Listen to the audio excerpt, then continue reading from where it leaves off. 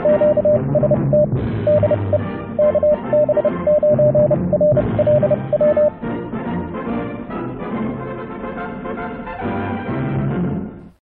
YouTubers and fellow hams. Well, this is an antenna video. As you saw from the previous video, I was building a 4-to-1 Balun, and it was for this antenna. What we're building today is a folded dipole.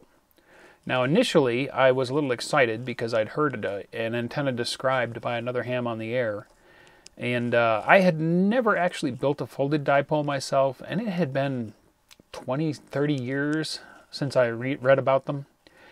So I misremembered something and got all excited for no reason. Basically what he was describing was just a folded dipole. So I took advantage of this little poke to my mind and decided to do my research and bring myself up to date on folded dipoles and build one. And it's a great antenna. Man, I've been just surprised by how quiet it is and how strong the signals are and how well it gets out. So we're going to talk about all that as we go. Folded dipoles. What are they? I mean, you think dipole, you know, two pieces of wire. What's folded how? You know, is origami, we get a little swan out of it? No, it's a folded dipole is kind of like a loop that's been squished almost flat. Here's a picture, a simple diagram of what a folded dipole might look like.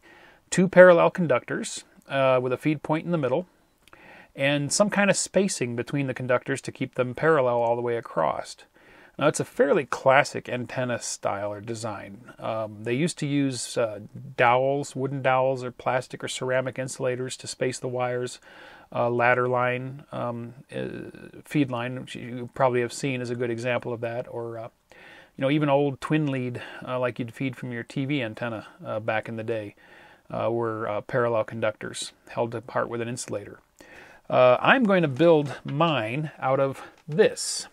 This is window line, which is normally used for a feed line. It's a twin lead, two parallel wires, spaced apart by this plastic material with these holes cut in here for probably reducing material costs. I think it's called window line because these are like little windows through the feed line. So this is what we're going to use for our folded dipole. So the conductors will be kept nice and parallel.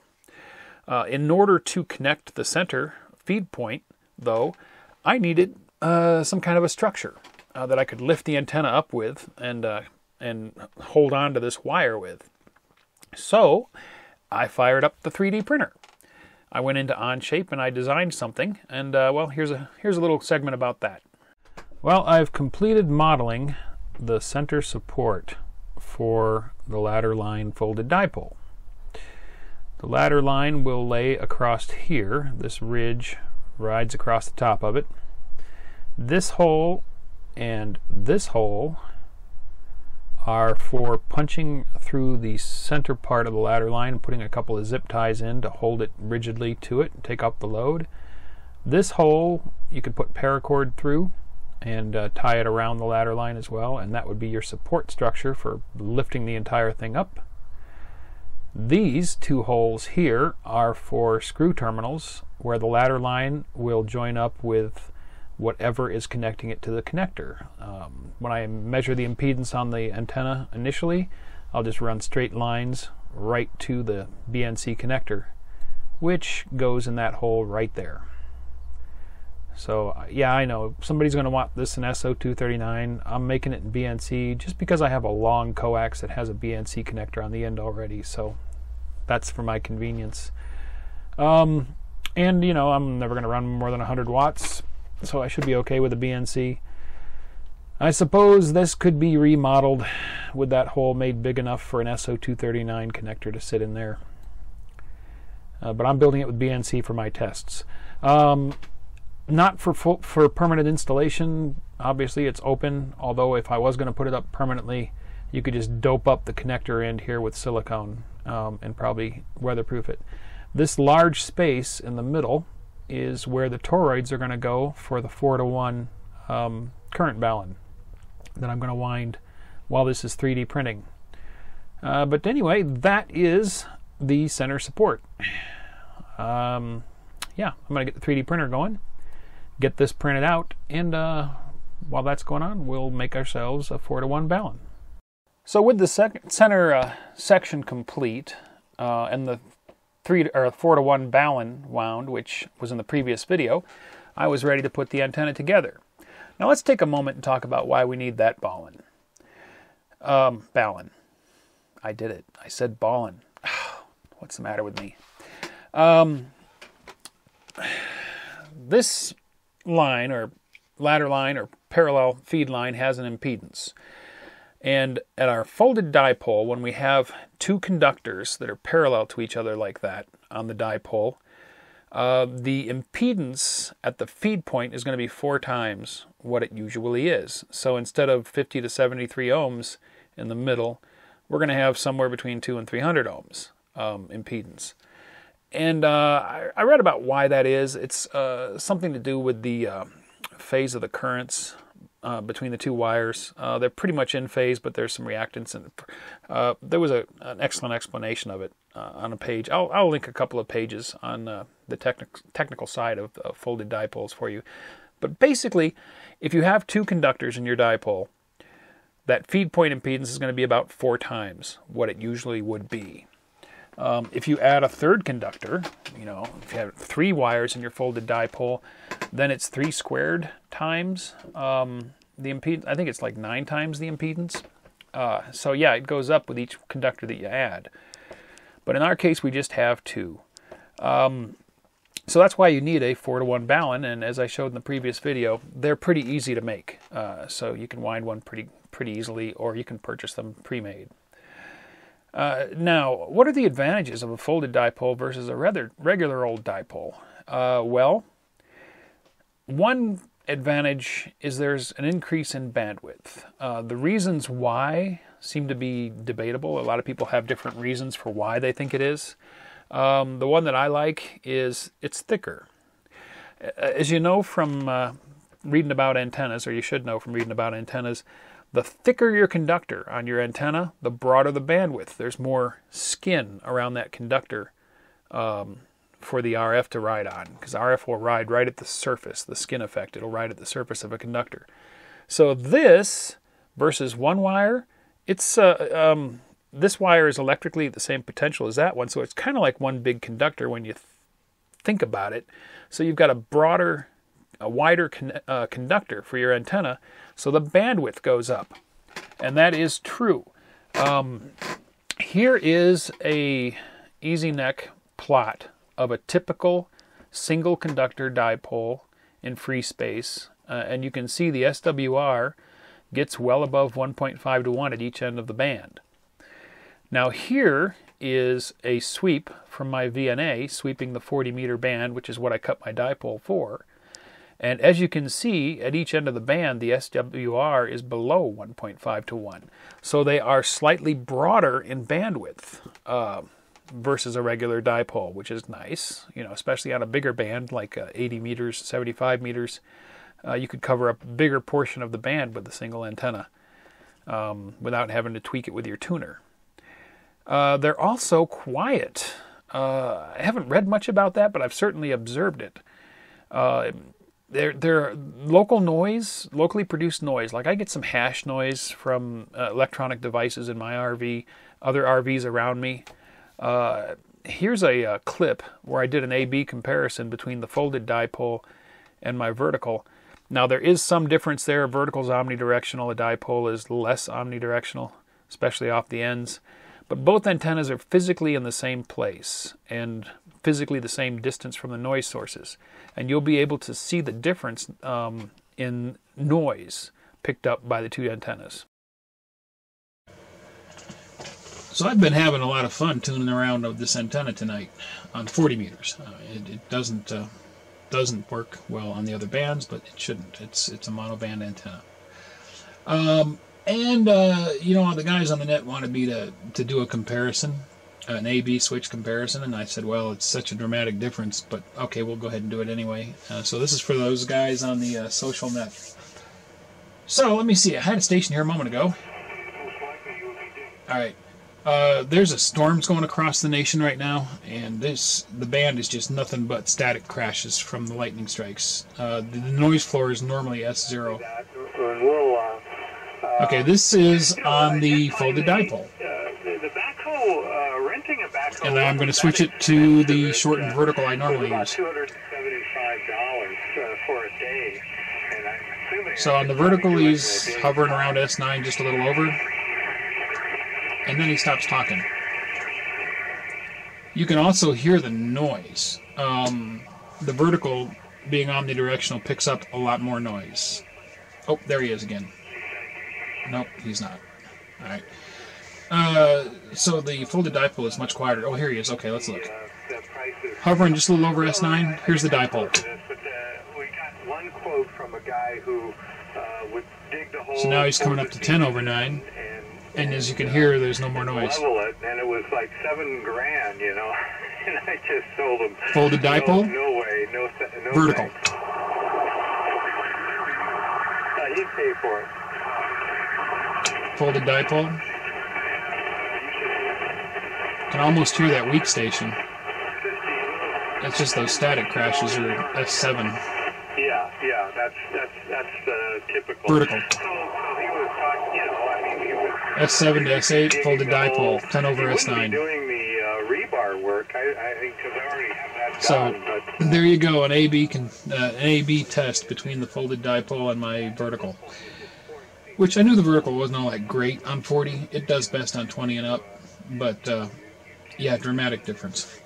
So as you could see, it's a lot quieter, and the signals actually came up with it. Now, there was some difference between the antennas, of course, but the noise change was so dramatic that, and the antennas being in the same place, that has got to be just a characteristic of the antenna. It's very quiet as far as locally generated noise goes. Part of that might be the DC short. You know, if we look back at the diagram of the folded dipole, it's basically a DC short from the legs of the feed line. So locally generated noise that's out of band, that's not RF, in that frequency range, is going to have a nice easy path to ground across the antenna. And probably that's where some of the noise reduction comes from. Another place that it might come from, and this is just purely speculation, but the antenna, when I hang it up, this window line tends to twist around in the air like that. You get a little bit of a helical effect going on with it. And I know that with twin lead feeders back in the day, I remember several hams mentioning that if they put a little bit of a helical twist in their feed line, it reduced common mode noise. So there could be something going on there too, but that's just speculation. So on the air, how's the antenna perform? Well, I did a little talking the other night, checked into a couple of nets with it, and I've checked into several this morning too, and other days that I've been playing with it. And it gets out great. It's fantastic. Here's a little clip. Testing out an antenna tonight, and I heard you guys chatting. It sounded like a friendly net, so I thought I'd hop in. Let's see, I think that's it. How copy now? Over? oh, much better, Kevin. KB9 RLW 27. Yeah, you came up at least an inch minute, if not more, which got you up above the noise. And it sounds like Jim and Martinez is copying you very well. So welcome. We're always happy to have drop-ins. You never know on the 40-meter net like this. This is absolutely a social net. Glad to have you. So hang on. We'll go another round. One more test. One more pause. See if anyone else wants to check in. Then our 5 in. JD, we got Chris over here also. Now my antenna is cut for 40 meters. You can cut it for any band that you want. The standard formula for dipoles apply if you're calculating in feet. 468 divided by the frequency in megahertz will give you a pretty close starting point for the length of your dipole. For example, for my 40-meter dipole, I started with 65 feet of the window line. And that got me pretty close. I was resonant at the lower part of 40 meters. So I trimmed off about 4 inches while I was tuning it. And here is the plot again. This is the VNA sweep of the 40-meter band. And you can see the yellow is the SWR and the cyan is the impedance. So as you can see, it's pretty broad. We're below 1.5 to 1 at each band edge, and right down almost to 1 to 1 at the middle. where the impedance crosses over the 50 ohm point. Now that is fed with coax and through the 4-to-1 Balun that I built. If you have a tuner that has input for balanced feed line, you can probably get just a little bit more efficiency by feeding it with twin lead as well. So then you'd have a complete matched impedance and better power transfer and let your tuner's internal 4-to-1 Balun handle the match to your 50 ohm load from your radio. It works great either way. I'm never going to build just a regular dipole again. I think any dipole that I ever make in the future is going to be a folded dipole. I'm that convinced. It's so quiet. Performance is great. I'm making more contacts on 40 meters than I've made previously on other antennas with each time I get on the radio. So it's a great antenna. Let's see, what else can I talk about? Multiband use. One downside to the folded dipole is they work great on the band they're cut for, but they do not work well at all on even harmonics, bands that are on even harmonics. So for example, my 40 meter folded dipole doesn't work at all well on 20 meters. I can manage to wedge it into a match with the LDG tuner, but that's just making the radio happy. The antenna itself, its efficiency is just on even harmonics. There was something I read about that. It has to do with the phase of the currents on the two conductors, and on an even harmonic they shift to where they cancel each other. So you end up with virtually all your power being eaten by the antenna and nothing being radiated, and converse with receiving, you're just not that sensitive. Odd harmonic bands, you still have to use a tuner because the SWR is going to be above 3-to-1, but the antenna will work okay on odd harmonic bands, or something that's not an even harmonic. So that is a consideration. The antenna is really only going to work great for the band that it's cut for. For example, on my 40 meter dipole, folded dipole, it doesn't work very well on 80 meters. It's useless on 20 and 10. But on 15 meters, the SWR was right around 3-to-1, so the tuner could bring it down, and it works okay on 15 meters. Surprisingly, the SWR is very low, and it works without a tuner on the low end of 6 meters. But as long as the antenna is, I don't know how well it's radiating or receiving. I'll have to wait for a band opening to test that.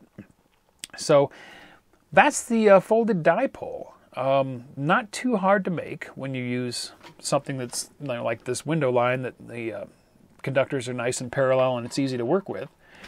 You do need a 4-to-1 Balun, but I've already talked about that. Oh, and by the way, that center structure that I made with my 3D printer, that file is up on Thingiverse, and the link for it is in the description below. So you can, if you have a 3D printer, you can download and 3D print that to make it easier to put together. I hope you found that useful, and we'll see you in the next video. Thanks for watching. If you enjoyed the video, don't forget to give it a thumbs up. Also, if you're not already a subscriber, click to subscribe. Join us on the Facebook channel for discussion about the videos. And if you'd like to help support this channel, please click to support me on my Patreon page.